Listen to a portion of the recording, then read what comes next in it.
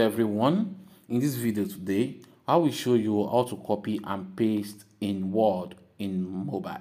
So to do this, firstly what you have to do is to open a document which you want to copy and paste from. So let's say this is a document right here. As you can see, yes, I've opened the Microsoft Word right here. The next thing for you to just to click on edit. As you can see, click on edit.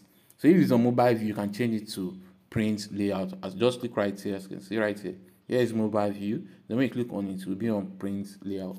The next thing for you to just go to the text which you want to copy. Let's say I want to copy with this number 2, which is portfolio and other something. So let me just long press on it, long press on the portfolio. Then you copy it. Let's want to copy it to this in right here. As you can see. So when done, click on this icon, which is this one. As you can see, click on it to copy. So as you can see right now, just copy this text. So to paste it, just go anywhere which you want to paste it to. You can paste it in another Microsoft Word document if you want. So let's come right here, then let's press enter so we can move to the next line. Then we can then paste what we copy by long pressing right there. Press it down, then you will see this paste option, which is this one. As you can see, paste, click on it. So right now I've just paste it, as you can see, portfolio and other stuff, so and so. So that's how to do this. Hope this video helped. Please give it a thumb up and don't forget to subscribe to our YouTube channel. See you in the next video.